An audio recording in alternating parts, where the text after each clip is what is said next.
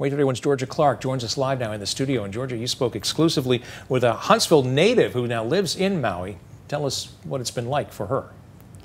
Well, Dan, I spoke with Cara Griffin, who is a native to Huntsville, and she has moved to Maui in 2018 and absolutely loves Maui and the spirit of aloha. Griffin lives about a mile from the upcountry fires in Maui, and at one point she could see the flames from her home.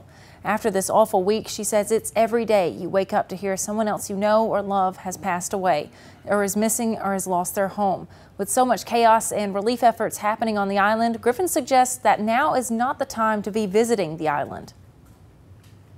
Right now, I don't think it's a good time to travel here and have kind of your beach vacation. All the places that are here and the hotels that are here, like the families who have no homes, they need those rooms, or the people that are coming to support us from the military and from the government and Red Cross, like they also need a place to stay.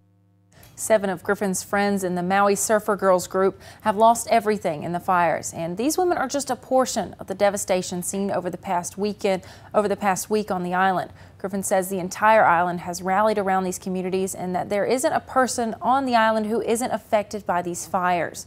Now, we have links on our website, waaytv.com, where you can donate to the people devastated by the fires. Some of these links are charities, others are links to spreadsheets with families who you can directly donate to.